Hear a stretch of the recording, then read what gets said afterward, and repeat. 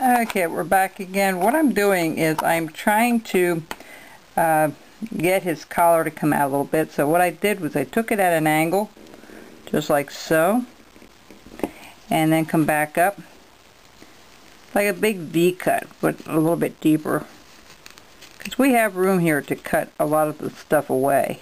That's part of his collar. The rest is underneath his big head, and I'm going to try to get his tie out the same way, as you see.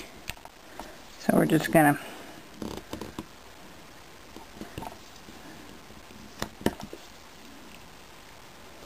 alright, and we're going to keep going with this tie. We're just going to kind of outline it a little bit. We'll paint it all up. You'll see it when it's all done. I'm going to put a little notch at the top of his tie there. Alright, and then I'm going to just back this up a tad. I feel like there's too many. Okay, right there, we're going to bring this down and bring that out, just like so. And the bottom part of his tie, because it's going to go over that belt a little bit.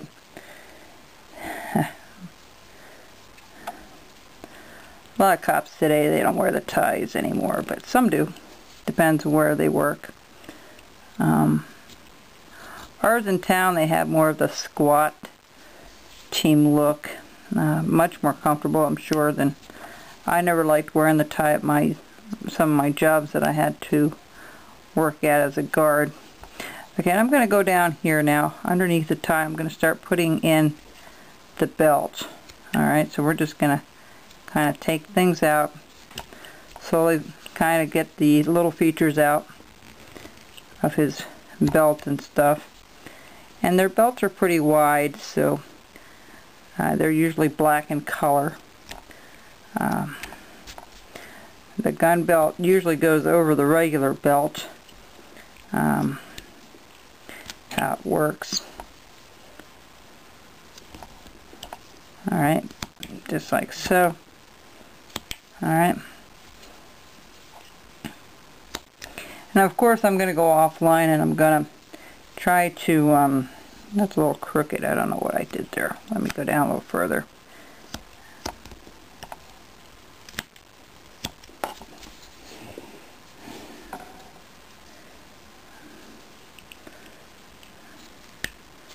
And it's got to go this way yet. That little piece. You know, you can do a lot of fussing with a uniform or any kind of uniform. There can be a lot of detail put into this if you want. I'm going to clean out this donut a little bit later, but I'm going to go around here and try to finish up his belt. So I kind of have it marked here where I want to go. So it's a matter of putting some stop cuts in and following it through. His shoes, you know, he'll be in a blue uniform. Now his gun, you got to have a cop with a gun, will be right under the PR-24. So usually when I had my weapon on, it was always tucked underneath my arm. One thing I think most cops are afraid of, or the fact of having the gun used on themselves. So because you have it with you, you're responsible to make sure that nobody else gets a hold of it, of course, and you know, always wondering and protecting that weapon is a majority of your time. I know as an armed guard I was very, very aware of who was around me and all that good stuff. So you sure don't want to get shot with your own weapon. But I'll tell you, the police academy taught me an awful lot about that, you know, and how to protect yourself and self-defense and some of all the other things. It's a great experience to go through. Alright, so we have the gun out, we have the The PR24 will round that up. We've got his belt going around him. We've got to do the bottom part of the belt yet. So we'll do that next. We'll get up there and do his face after a while. I'm not going to do anything with the rest of his belt. There's a lot more you can do. You can add things if you want. You know, a great way to search what they wear and such is to go to Google and just Google police officer pictures, and you'll get a great idea of what they carry today.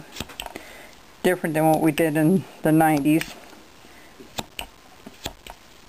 Things have changed quite a bit over the years. Now, of course, that terrible hot vest that they wear, that's a bulletproof vest. They are hot, folks. I never went to work without one as an armed guard, and I wanted to make sure I came home. That's for sure. So I just got wind of doing something like this out of the blue the other day, and I thought this would be fun to do. Just something a little different than what Santas and snowmen and such. A lot of you enjoy that that shepherd project. Okay, he's got a huge vest on. I'm going to trim him down here in the back a little bit. Alright, get a little more proportioned. Alright, there we go. Alright, so we've got his tie in there, we've got his gun belt in there, and now I'm going to try to do his shoes. So what we're going to do is we're going to keep going across here.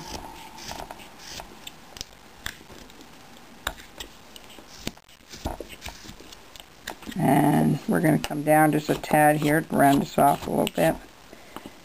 Bring this down.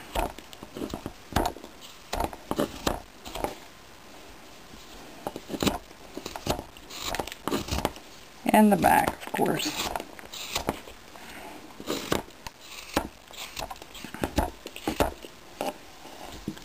Alright, we'll be back in a little bit and we'll do his feet and such. Alright, we'll be back.